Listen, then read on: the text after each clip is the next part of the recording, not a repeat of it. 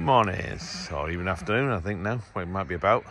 Let's have a long caravan here. As you can see, I mean, this isn't snow. This is just thick frost. It's been like this now for quite a few days. Obviously, that's not mine. It poses a lot of problems when you're off-grid. A lot of it, because, to be honest, everything's frozen down. You know, the outdoor taps are all solid now, so water's beginning to. I think we've got one tap on the farm where I am that's still not frozen. That's because the farmer keeps lighting hay under it to keep it defrosted for the animals. The toilet now, before it was actually frozen at the water supply to it, now the actual basin's frozen solid, so that's not great. Not even flushing it with the bucket's helping. But yeah, these are things you've got to try and learn. Just been to try and get a bottle of gas.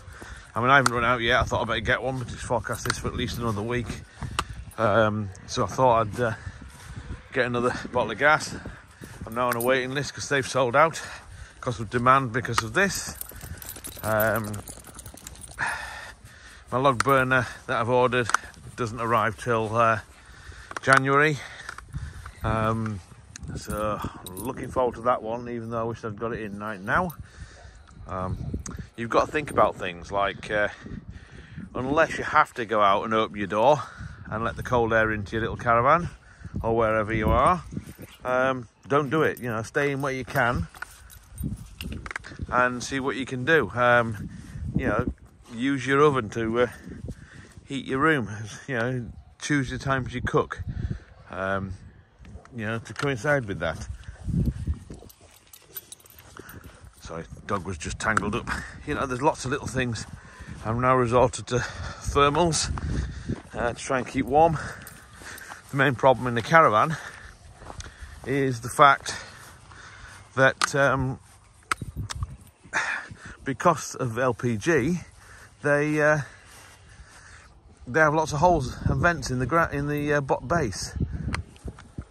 You know, so the problem there obviously is cold air. You know, you've got drafts everywhere coming through. You know, I've blocked the bits on the door. I've tried to cover up some of them.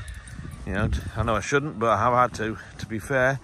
You know, just to try and help a bit. But, you know, these things happen. There's not much we can do about it. Anyway, that's just a little update of what it's like up here at the moment. Right, it's blooming freezing. Okay, bye.